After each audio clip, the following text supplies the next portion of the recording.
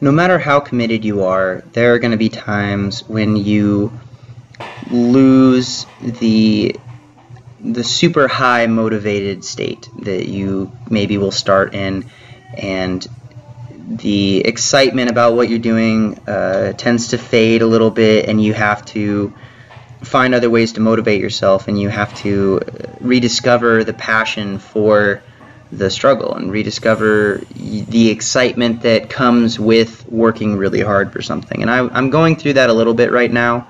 I put so much work, effort, and stress into getting all of this stuff set up so that I could use it, that it sort of took a priority over my training, and there's just been a lot of other things in my life right now that have really kind of crept in. It was no real big action or thing, any one thing that came in and kind of took my focus away, but it was just the presence of all these other factors and things.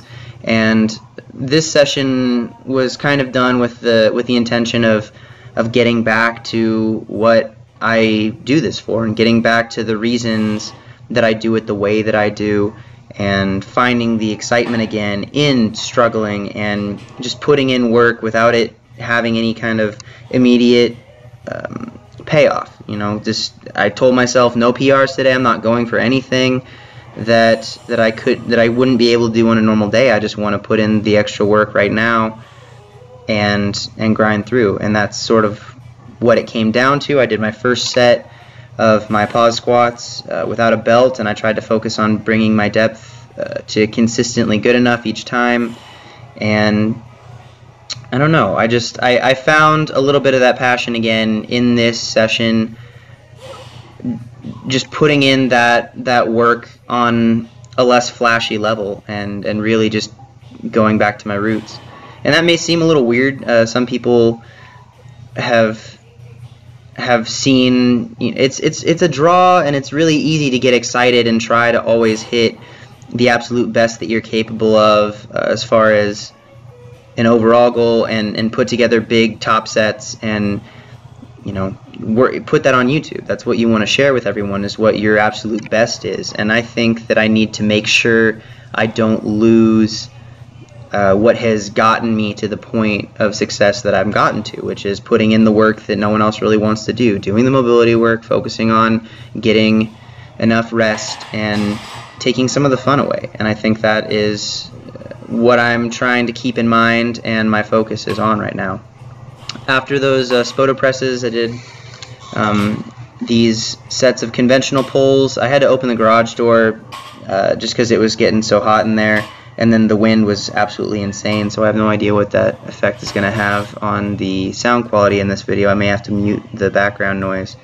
But this is 405 for 4 sets of 8. None of the reps were difficult.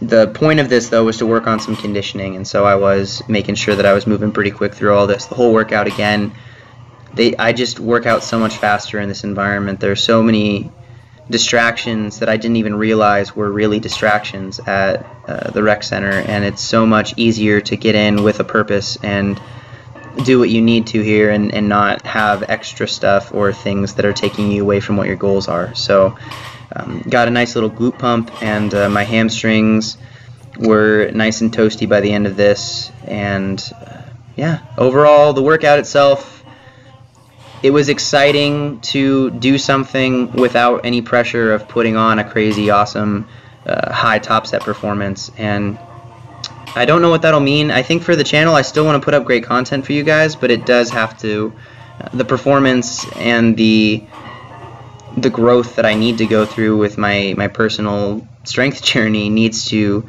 be the primary, and I want to share that with you guys to the best of my ability. But if I stop making progress and I lose focus on what I need to focus on there, then it's not going to be a very effective channel or very helpful for you. So thank you all for watching. I hope you enjoyed the video, and I will be back at it tomorrow, I believe. So I'll talk to you soon. Bye.